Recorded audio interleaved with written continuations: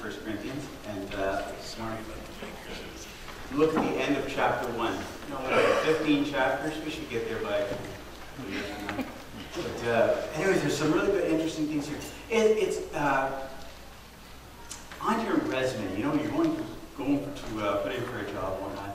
You write up your resume, and we've been taught that you're to sell yourself. You're to look good, as it were, on paper. I have a theory basically that all those resumes, when they come in, basically you stand at the head of the stairs, you drop them, and the ones that get to the bottom of the stairs are the ones you look at. That's just a theory, but we have to sell ourselves. And the way that happens so often is we're taught to list all your educational credentials. So, you know, I went to this public school back here, this high school, I went to this college, and that college, and I have these degrees and that degree. And we're selling ourselves on that. This doesn't stop there. It wants to go on further, and they look at your past accomplishments. So, you know, where have you worked before? And so you give all those things, and, you know, with a dishonorable discharge, oh, honorable discharge, as it, whatever, and you're supposed to list all of those things, those accomplishments. What are the best qualities? I always struggle with these. What are your best, and it's not always the best ones that I have the problem, it's the next question. What are your worst qualities? Because they want to know those things, and they want you to be able to specify what are your high points, what are your low points, and they want you to sell yourself.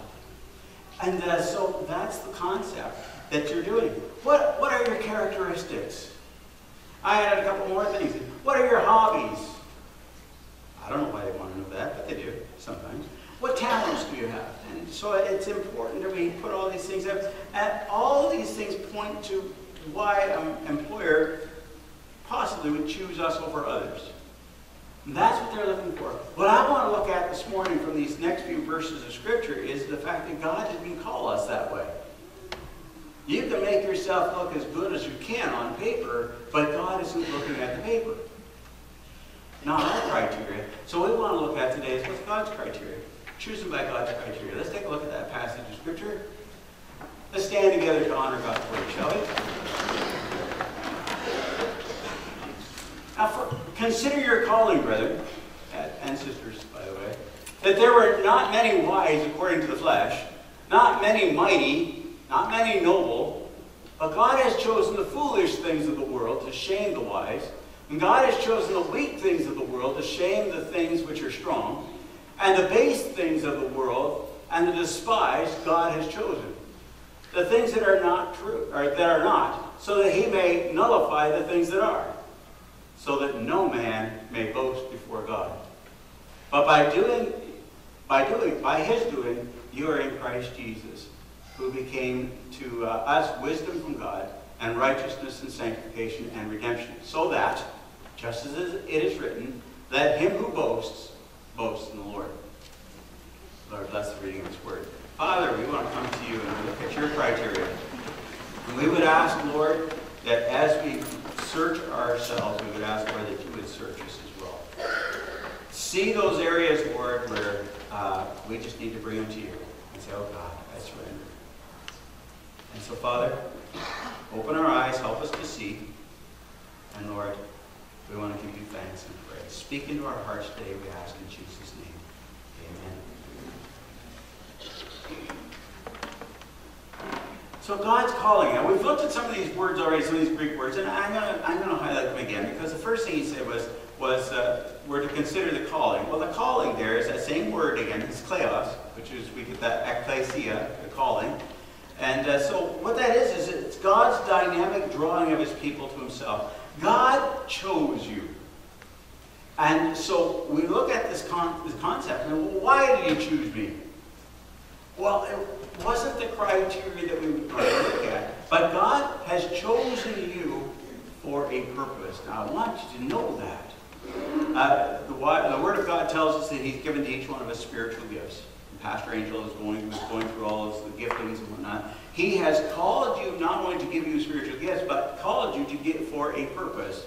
There is a purpose for your existence. There is a purpose for your being in Smith Falls right now. There is a purpose for where you are and why you're there. And so God has that, and it's his calling. So now what we have to do is try to determine, okay, Lord, what is that purpose? And once we've discovered what that purpose is, then we need to develop that and deploy it. Get busy and do what it is that God has called us to do in this area for the time being. The first word there, it said, the way we say it in English is consider. But the Greek word there, I can't say it. Lepete, I guess maybe it looks like. Look at who God has chosen. Consider who God has chosen. Look around you. And all stare forward. Let's try that again. Look around you. I didn't think it was a big suggestion. Anyway, look around you. Now look who God has chosen. He has chosen people of all kinds of different types, different giftings, different strengths, different capabilities and whatnot. He has chosen us, but it was God's choosing. And as we look at who God has chosen, we now go into some of the rhetoric that he goes into. He says, you need to consider the fact that not many. Now, not many is another phrase that we need to understand, because he says not many, which would infer that there were some. So let's not be offended when we go on and say, well, not many wise. So we look around us, okay?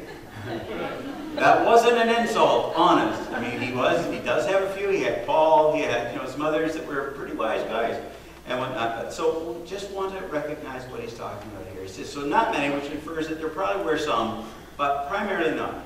So the first Greek word that he used there was Sophie.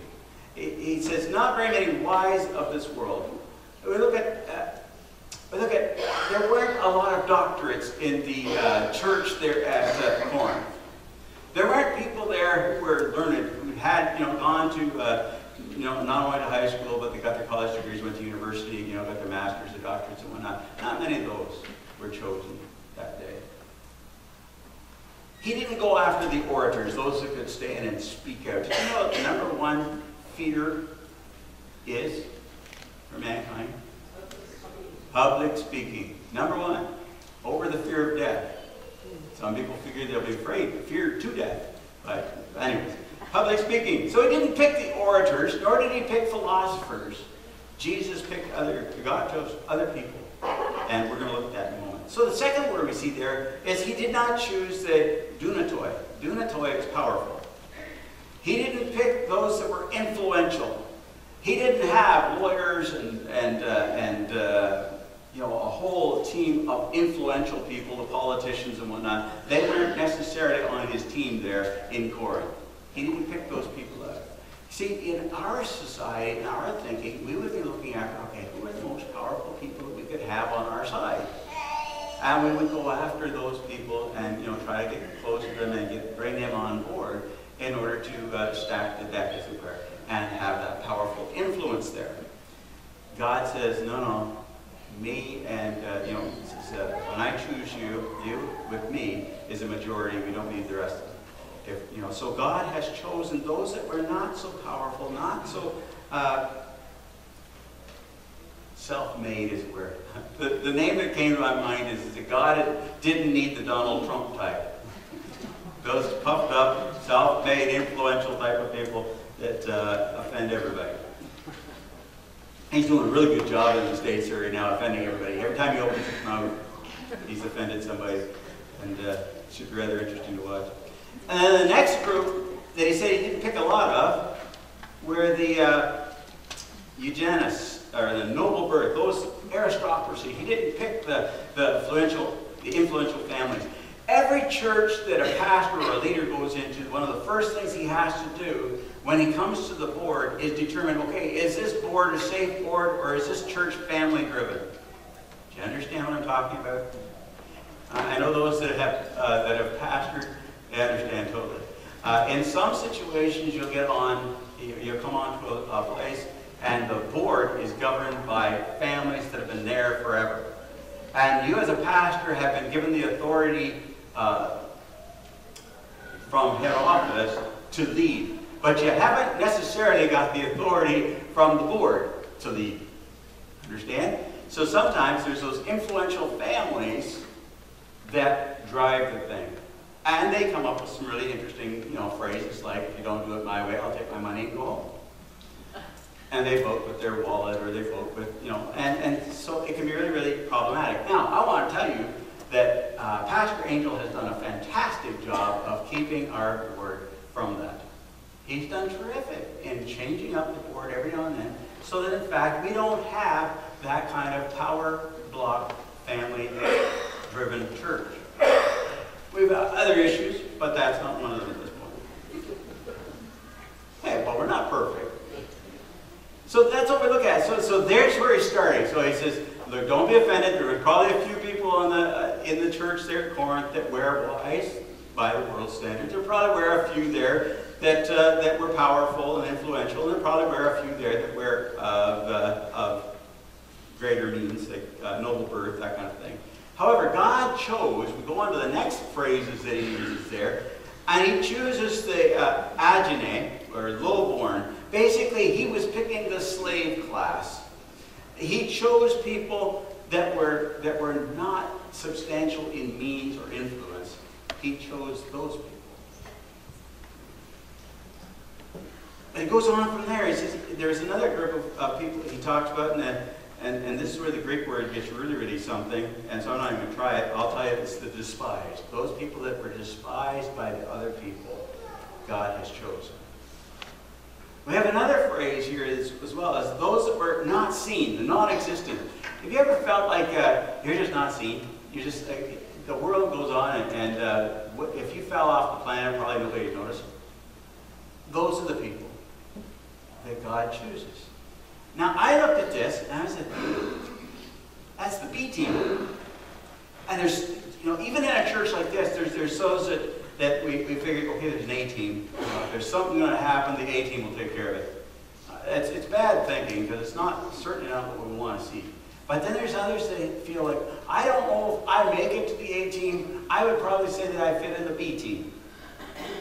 And I remember one Sunday, years ago now, we had some people that came to the front, and I had been preaching on this kind of a concept, and I asked, if people felt they were on the B team, would you come forward and pray for these people? It was powerful.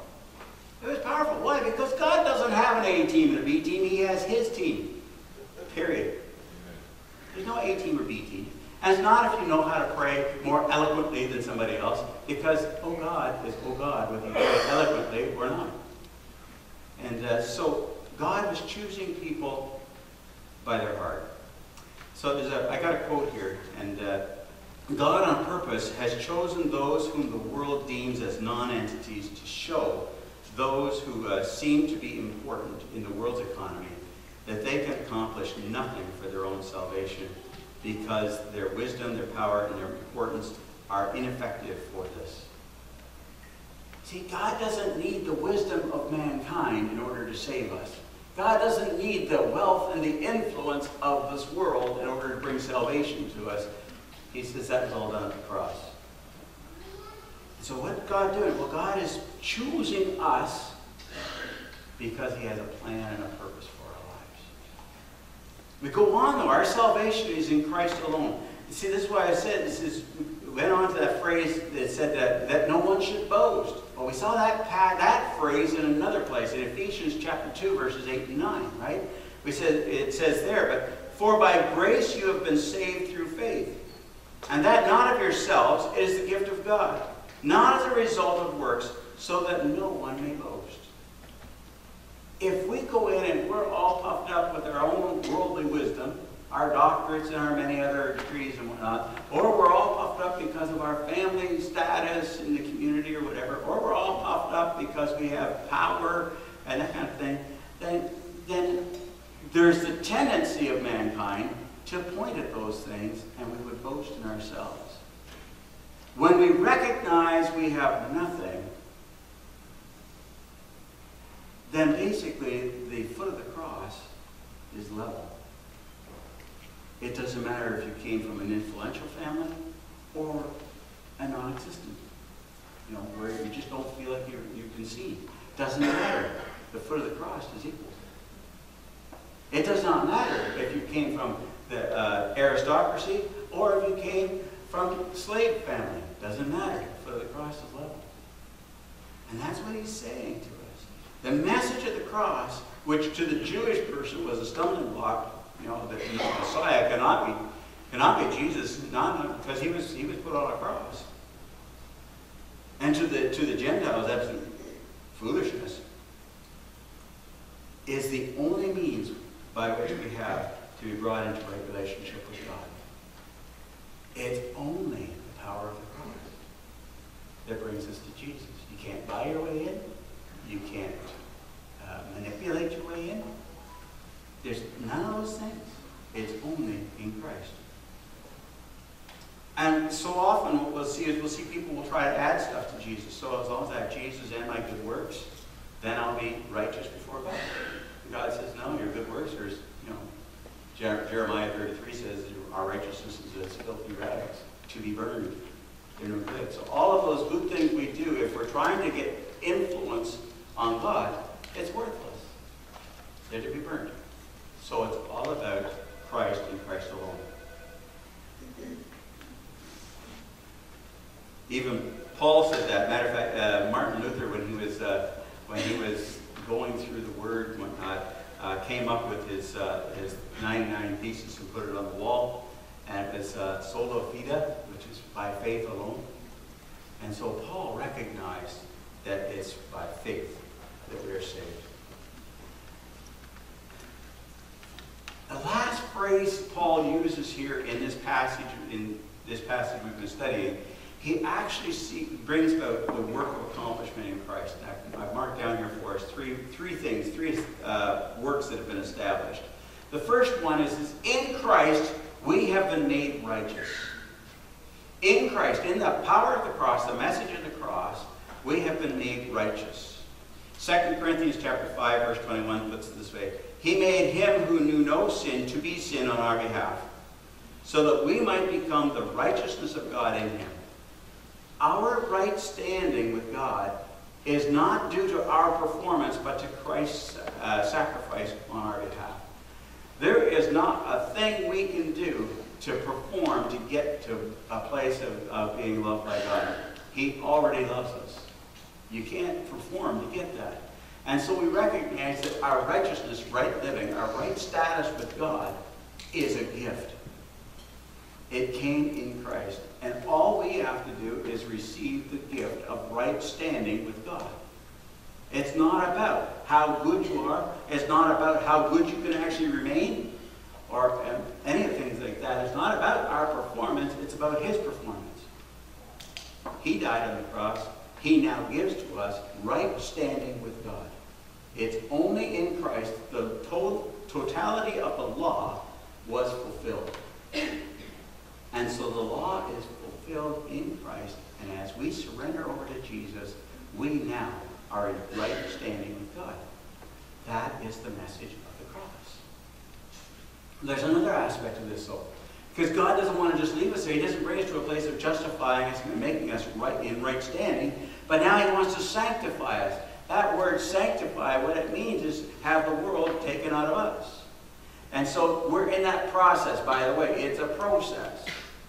That sanctifying work, yes, there is that place and time when we actually surrender ourselves absolutely. We call it the second work of grace. And that second work of grace is where we actually start to hate sin like God hates sin. But that doesn't mean my performance is stellar from that point on.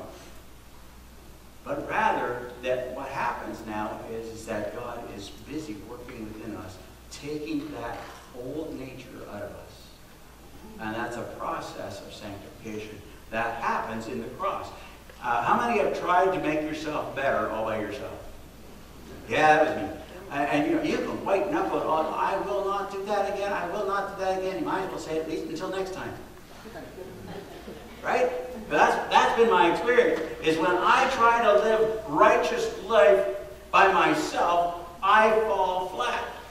Because I haven't got the power to do that. Only Christ has the power to do that. And so the sanctifying work, where 1 Thessalonians 5:23 says, now may God, the God of peace himself, sanctify you entirely, and may your spirit, your soul, and body be preserved complete, without blame, at the coming of our Lord Jesus Christ. I am so thankful that in Christ, when we give our life to him, that in position we are already sanctified. Our performance is working towards that position. When we get there, when we get through the gates, the two will become one. We will be totally complete.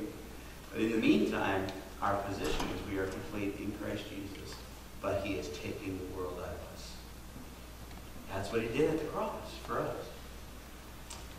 Redemption. Redemption here is a phrase that it's actually a marketing phrase. In the markets in the Holy Land, so often what was going on here was there were slaves being bought and sold and whatnot. And when that happened, is sometimes somebody would come and they would purchase a slave and then surrender them over and basically give them their freedom. I love that in movies. So when I watch Ben-Hur and some of those kinds of things and see that, what was the other one? Gladiator was another one where that was done. The same thing where a slave was paid for and papers were ripped up and they had their freedom. The robe is another one. So what we have there is that redemption is to be redeemed, our pardon has been paid for. And so this is what he's saying, is the person by whom we have been delivered from sin, the devil, hell, and the grave, being justified, here's the verse of Scripture, Romans chapter 3, verse 24, being justified as a gift by his grace through the redemption which is in Christ Jesus. Jesus sees every blot that is on our account. And he has come paid in full. He has redeemed us. Not only has he redeemed us from the penalty of sin, but he wants to take from us the result of sin and how that destroys us and how that gives grounds to the enemy and how the enemy, when he comes in, just keeps pressing the buttons and pressing the buttons, and we can be free of that. God wants to set us free. And that's what that whole word redemption is. And so when we talk about the cross of Jesus, it's not simply saying, okay, give your life to Jesus and everything's good. What he's saying is, the first thing I want to do is I want to bring to you righteousness, right standing with God. Then I want to bring you through a sanctifying work. And that's going to take for the rest of your life. But I'm going to take you through a sanctifying work. And then he says, I want to redeem you. I want to pay the price of all the stuff that the enemy has against you. I want to pay that price so the enemy no longer has those holes in your life. That's a lot. That's a lot. What God wants to do for us is give us our absolute freedom. So the bottom line in all of 1 Corinthians chapter 1, here Paul is just getting the people established. We have 14 more chapters to go in this letter. The first thing he says, so it is not through human wisdom or strength or worldly position that one is saved, but only through God's wise plan and power accomplished through the cross. There's our starting point, folks. But that's what it is. It's a starting point. God, in his grace, said, I love you way too much to leave you where you're at. And so the first thing I'm going to do is I'm going to pay for your sin. If you will respond, and we've had many a theological discussion about this, it talks about the path to heaven is a narrow gate, narrow road. Pathway to hell is large and paved, and everybody, just all kinds of people run on that one. But the gate to heaven is very, very small. He's looking for people to say, Lord, I surrender. I surrender. Am I going along with the crowd?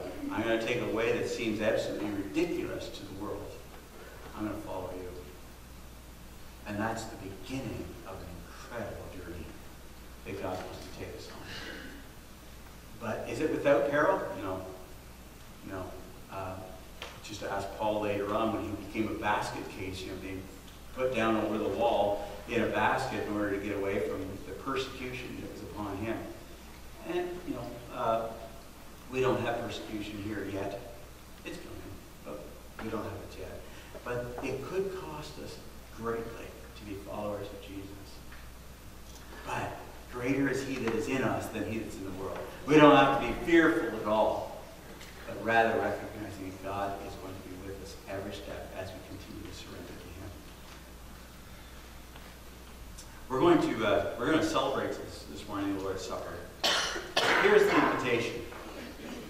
You who truly and earnestly repent of your sins, who live in love and peace with your neighbors, and who intend to lead a new life, following the commandments of God and walking in his holy ways, draw near with faith. By faith you've been saved. And take this holy sacrament to your comfort and humbly kneel and make your honest confession to Almighty God. God, in his power, has given us the ability to be set free through the cross of Jesus. This morning we celebrate the meal that is representative of the cross.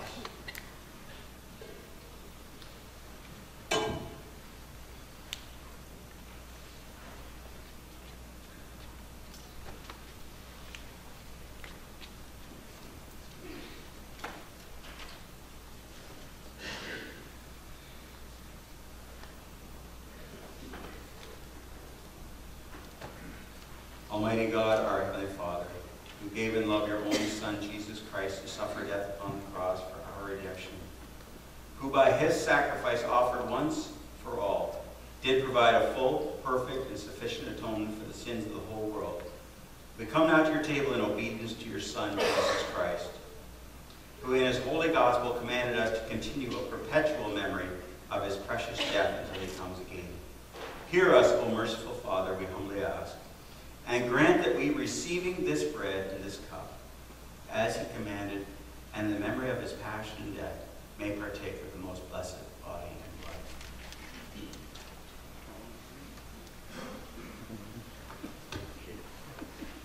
In the night of his betrayal, Jesus took bread, and when he had given thanks, he broke it.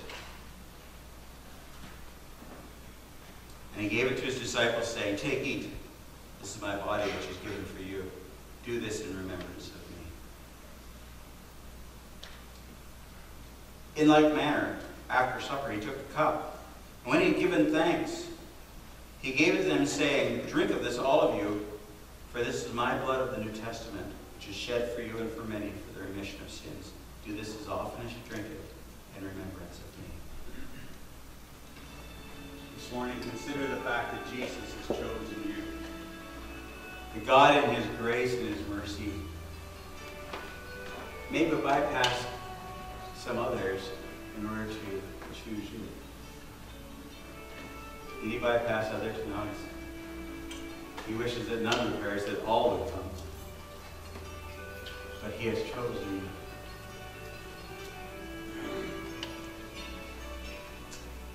Whether we feel like we're on the A team or on the B team is insignificant. We are on his team. And his heart's desire for you is to know that you have been, first of all, made right with God. Then he wants you to know that he has you in the process of being sanctified. And you know, the thing with sanctification is you will only be sanctified to the place where you surrender to God. It's only as we continually surrender to him that he will sanctify us. If at some point we come to a place where, no, I don't want to give that up, it's okay. Another trip around the mountain. You get to hang on to that for a bit longer. And then once we get really sick and tired of that, and we say, "Oh God, I surrender that to you. This is good. That's what I want." And he takes care of that as well. He wants to sanctify us. He is in the process of redeeming you, setting you free from the burden and the hold that the enemy has had on your life for so long. At redemption, he wants to set you free not only of the sin, but the guilt of the sin, but also the grounds that have been given to the enemy. He wants to set us free of those things. And it's all done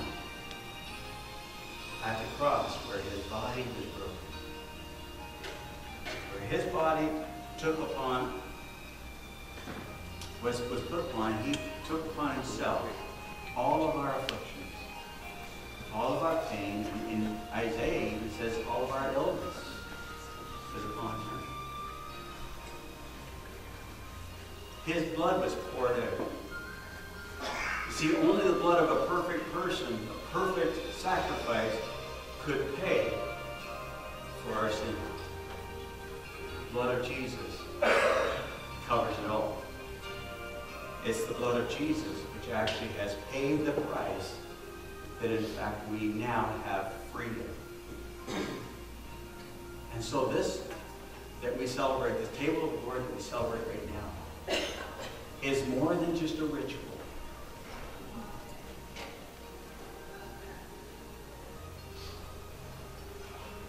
But rather we acknowledge that Christ has set us free.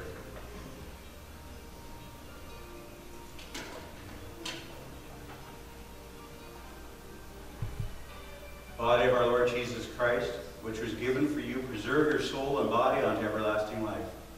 Take and eat this in remembrance that Christ died for you. Feed upon him in your heart by faith and thanksgiving.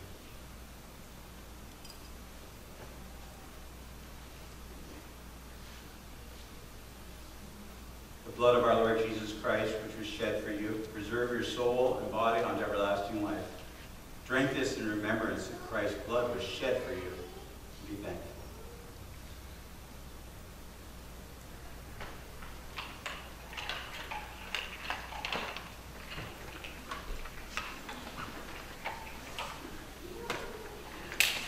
Now may the peace of God, which passes all understanding, keep your hearts and minds in the knowledge and the love of God and of his Son, Jesus Christ our Lord.